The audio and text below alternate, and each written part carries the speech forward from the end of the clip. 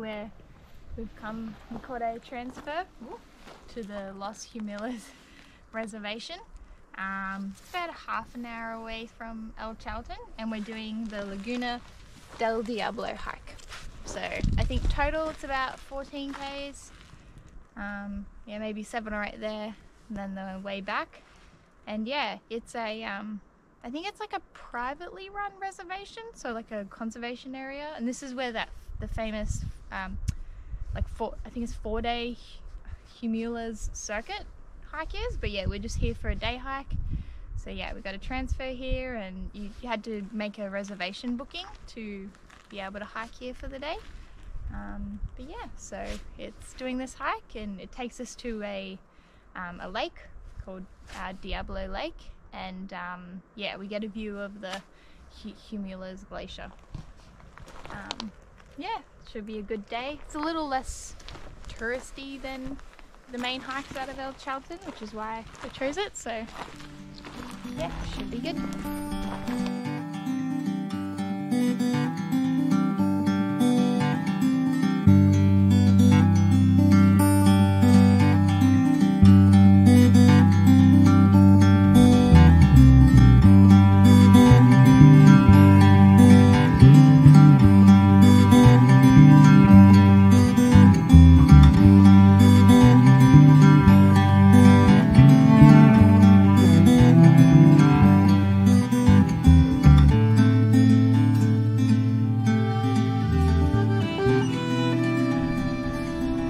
The map of our hike.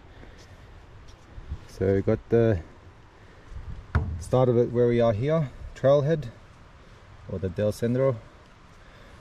Go up the Rio del Diablo, and then we're gonna go to the Laguna Diablo, which is a 4.8 kilometer hike at the moment. We're going to this viewpoint here, Laguna Diablo. And there is a refugio as well, 5.5 kilometers. It's open in the summer times, and you can go there and they make crepes. You can get some food there, but this time of year, because we're not in the busy season, it's not open, but we can still go there and get the view, because it is a nice view of the refugio with the lake. I'll show you the viewpoint here so far. What we see, this mountain, and there's a river. Guessing by the color of it, that's the glacier. That water's from the glacier coming down. Looks like the same color as glacier water, and so that's where we're gonna go see, which is at the end of the hike. The Laguna Diablo, which has a glacier as well, but it's just beautiful. There's just views everywhere we go, like even Shelby staying there, that backdrop. It's just gorgeous. And you got over there as well. So yeah, we're pretty excited for these hikes and these views. Shelby's worked hard planning this trip. She's definitely put a lot of work in and a lot of research, so I'm very thankful for her. So all these videos, these sites we see, it's all because of Shelby's amazing research. She's found all these beautiful sites and places, so very thankful to you, Shelby. Just thought I'd put it out there in the video. so yeah, all these amazing sites we see, it's all because of Shelby with her amazing research. Alright, let's trek on.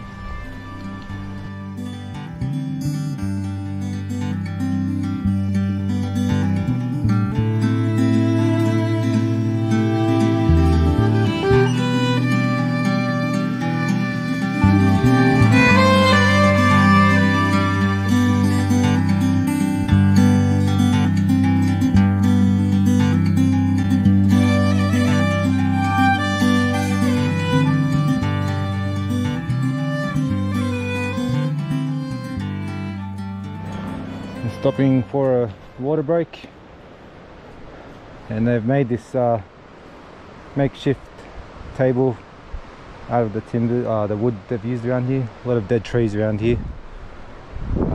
But what a view to have lunch at. This isn't a viewpoint, but this is just one of the stops. You can go river, glacier river that runs through all the way. It's quite beautiful. Just that view alone, sitting at the table. Man,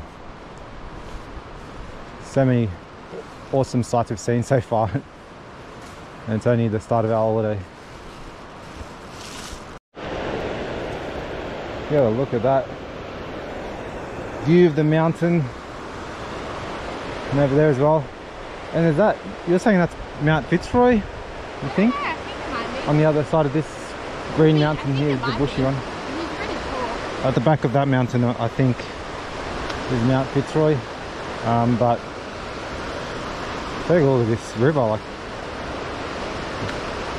the colour of it is just so. What colour would you call that? Light green? It's like a vibrant. So nice. Vibrant green. Yeah. We seem to be the only one on this hike, so it's a very peaceful hike we're on. It's nice. Taking our time, walking, taking in the views. We stop all the time, just looking at these views. It's just beautiful. So amazing. The guide told us yesterday about these trees. I can't remember the name of it. Might have to go back to the video and check it out. But see how green these are. So green, and the trees are so grey, and it really just paints a picture of where we are. Like, it's just, I don't know if the video can pick it up properly, but the colors is just, it's such a vibrant green, and the color tone at the bottom half is all grey, and it's just, hiking through it is, it's just, it's a weird illusion. I don't know, like, as you're walking forward, it's, you can't really tell on the GoPro, probably not, but it's different, but it's just nice. I'm just appreciating, like, this plant, this tree, the shrubs. I just said three different things. The shrubs, well, I guess it turns into a tree. Just how the color of it, it's just really sets the scene where we are.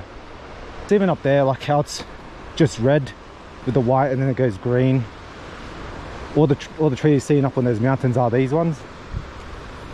But the terrain we're on here, it's more rocky, bouldery, but it's got a lot of these kind of trees.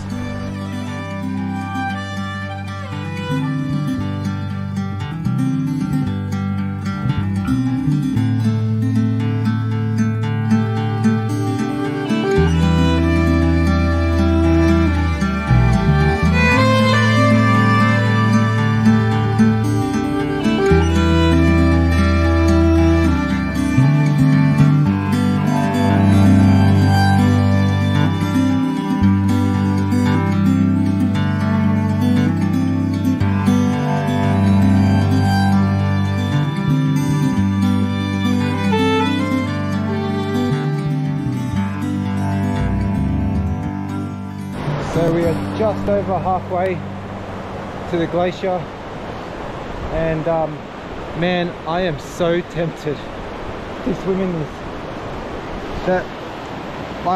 Just chill in that corner right there. Just want to sit up against the stream. It's I didn't. Oh, what's my watch say? I don't have it on. I don't know what the temperature is at the moment. In the sun it's warm, but there is a really cold breeze. Obviously, because we're in the valley, we're getting the winds coming off the mountain there, so you get that brisk kind of wind. But man, we're just stopping for a snack. But you can see the glacier just up there. That's where we're going to. Well, we're not going on there, we're going to the viewpoint down the bottom to view it.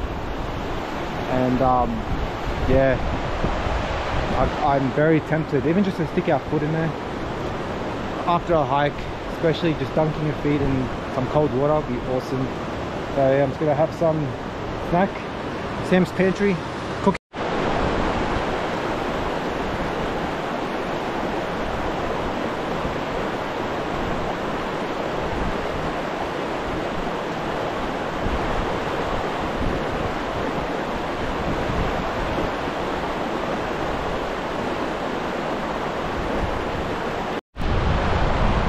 check this out. The watercolor, the river.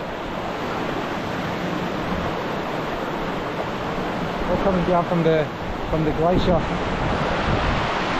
It's pretty sturdy, but you gotta watch your footing on it. But it's a cool bridge. Walk under that. We're nearly there to the refugio, and the sun is beaming, which is awesome. So we are both happy about. Not too windy either. No, it's not too windy, but you do feel the wind coming down from the mountain when it does come through. Yeah. So we're about just under probably 600 meters away, maybe, and then we'll be there. We're not far now. The refugio is just down next to the top of the hut, and the glacier, as you can see, is just over there. And this valley is just beautiful to hike through, as now it's just as it's opened up into the valley we're in. We've got the view of this mountain here, and we got the mountains on this side. But yeah, that's the viewpoint we're going to. It's really cool just to hike through here. You just try not to stop too much to look at the views. That's the hardest part, because you want to just get to the actual viewpoint. But it's just so nice. There it is, the refugio. How epic does that look? What a cool looking refugio.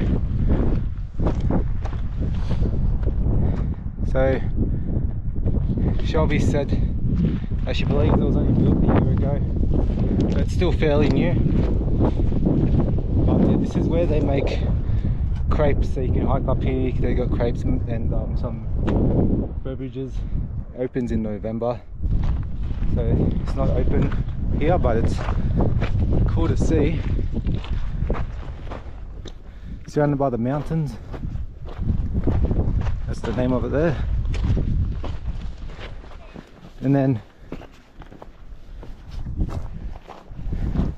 there is the lagoon and the glacier. That's so cool. So I'm just gonna put the camera down, have some lunch, and then we're gonna have some lunch and enjoy the view.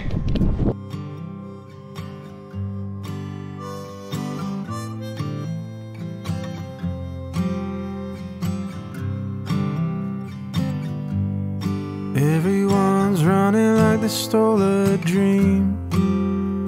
Images of magazines. Take your chance while you're still young. Glory flickers like a candle in the desert sun.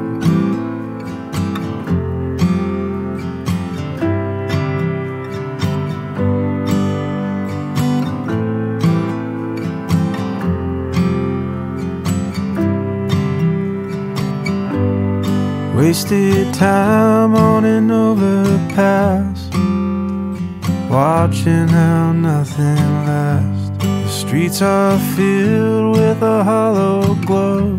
The bellies ache where shallow hungers grow.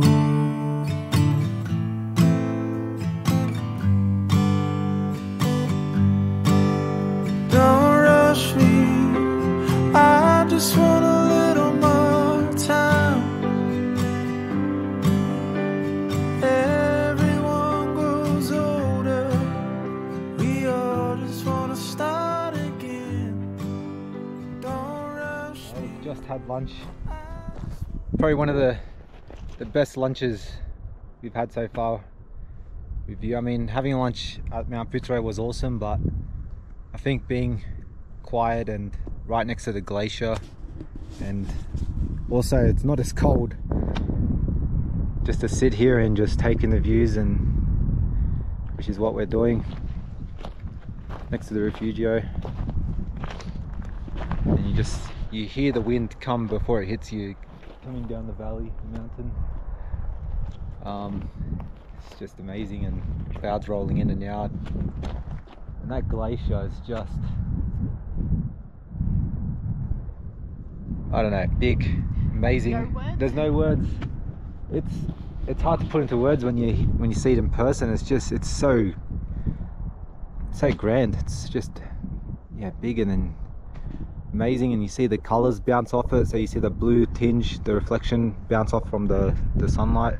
Although, you know, it would be interesting to look up is I wonder how much it's receded over the years. Like, That's I true. wonder if it came right into the lake, like at one point. I'm sure it would have. Yeah, because yeah, so you can see what Shelby's saying is receding back from the lake, because some glaciers that we've seen have had that because of global warming. So the glaciers recede back because glaciers are forever moving because of the climate change. I think, and the heat. yeah, I think pretty much all glaciers these days, when you see them, they're like receded back a lot. Yeah, it's true. And then it's covered by the cloud. I just noticed it, but there's even a bigger glacier behind there. I think that extends up to the top, doesn't it? Yeah, well, just behind this mountain, there's like another. There's like, I see a chunk of glacier on that mountain there behind it. I didn't notice it that much because the clouds were covering it. But yeah, it's just really cool spot to sit, take it in. So only 100 people are allowed on this trail. I think in the reserve every day. In the reserve it's 100 people only. So you got to make sure to book ahead, and also if you want to stay in the refugio when it's open, also book in advance as well, because I think I'm not sure, it can't fit 100 10, people. No, Yeah. 10 people. Yeah, so you can stay here as well, but That's obviously a bucket list right now, then. it doesn't have 100, can't fit 100 people now. It's like So 10. yeah, so you gotta make sure you book well in advance if you are gonna plan to come here and stay the night here. I mean, oh yeah, we do want to come back here and stay the night here one day, because just imagine just seeing the sunrise and sunset. Oh, amazing, and seeing the stars as well, like over the mountains. It's so cool. So definitely a spot to check out. That's Laguna Diablo. Yeah, Laguna Del Diablo. Del Diablo. I was Yeah, so close. it's like Diablo Lake. Yeah. Alright, so we're just gonna pack it up soon because we gotta head back to the trailhead so we can catch the shuttle back, so make sure we get there in enough time. There is different shuttle services that can take you out here, but so the one we got in the time zone, the time slot we got is 4:40 to get back at. 45, yeah. So we don't want to rush back, so you want to take your time walking back, you know. Yeah. So because you know, it's nice to just take your time hiking back. You want to rush, you never want to rush on a hike. It is an easy hike day too, after yesterday. That's true. After that mammoth incline. Nice, just take it easy. Yeah. So yeah, we're just gonna chill for a bit and then we'll make our way back. I just want a little more time. Everyone grows colder. We all just wanna start again. Don't rush me. I just want a little more time. Standing on the shoulder, looking for a promise there.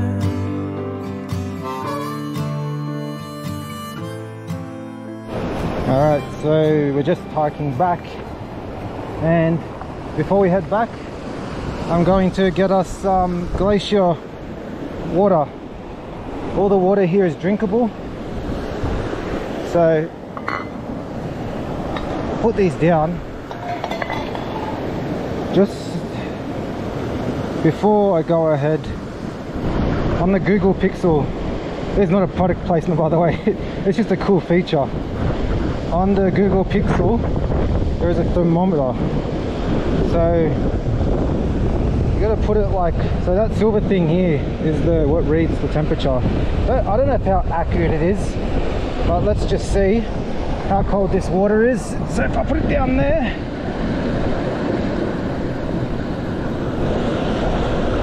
Alright. Just trying to balance myself. 6.5 degrees. That's how cold the water is. I'm not sure if the camera can pick it up, but there is a woodpecker in that branch there. Red head, black body. Trying to be. Oh, we've reached the trailhead. Good job, Shobs. What a hike. These mountains and valleys have been amazing. So I'm going to put the camera down. We're going to take the shuttle back into town, have a rest up and grab something to eat, get ready for tomorrow.